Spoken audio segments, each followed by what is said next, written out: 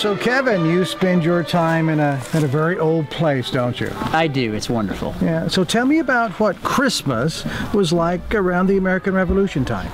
Well, you know, it's a time of change. There are people that really celebrate Christmas, German traditions. We also have people that are here that believe Christmas is a wrong, that it's something that pagans celebrate and they wouldn't. So you'll see this combination here in the backcountry of that mishing of belief in Christmas, celebrating the season, and staunch people saying this is not biblically acceptable, you shouldn't do it. So we talk about it here, you know, these competing ideas of celebrating the fall harvest, which goes back thousands of years, with this combination of biblically what you should celebrate, what you shouldn't. So that's what you see here in the backcountry of the Carolinas, and we talk about that here.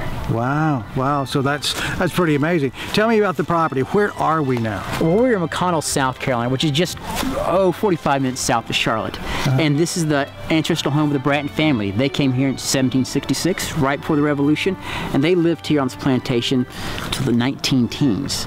And at one point, the height of the plantation was 8,000 acres of land.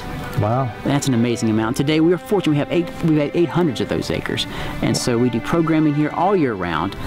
Daily activities, living history programs, and special events like we're here today at Chirstmas Candlelight. So we're talking about on these very grounds, so there were thousands of acres, now there are 800 acres, but on these very grounds, the idea of Christmas and to do it in a certain celebratory way or not to, all of those conflicts converged right here.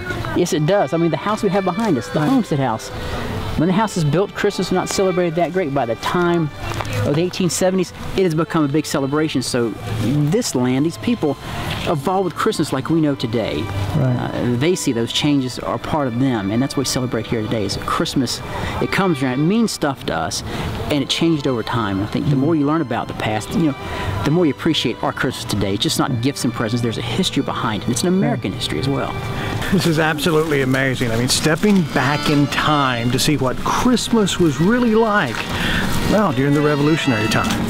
Lisa Carpenter. Hello. How are you? I'm doing well. I understand you are an ox driver. Yes, yeah. And these are your guys, right? Uh-huh. Well, tell us about what you're doing. Oops, Well, this is Buck and Bright. Buck. And hey, Buck. they are a little over a year old. Uh-huh. So I would say they're about half of their full size, so they still have a lot of growing to do. So during the Revolutionary time, is this how the fields would have been worked?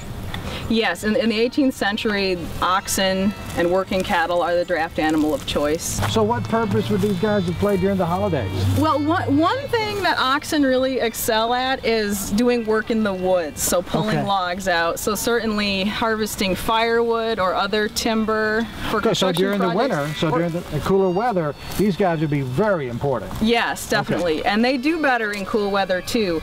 They actually don't sweat like horses do. So that's kind of why they fall out of favor in the American South in the 19th century, because they just don't do well working in the heat. Because it gets too hot. Yeah, yeah. So harvesting Christmas trees is a very good job for oxen. Oh, nice. Well, Father Christmas, tell me how have things been this year?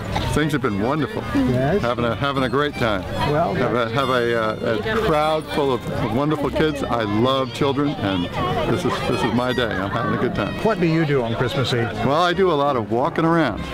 Father Christmas, 19th century Father Christmas, is a hard-working Santa. You notice that I don't have any reindeer. You see that I have back here? I've got a backpack, and the backpack has all the stuff. So the hardest working Santa in American history is here right now. Yes, sir. And what's our message we have for everyone who's watching this about the holiday season? Have a safe and wonderful holiday evening, and happy Christmas to you. Wishing you and your family a happy holiday season and a Merry Christmas from our friends at Buck Stoves. And a special thank you to all the men and women who serve our nation.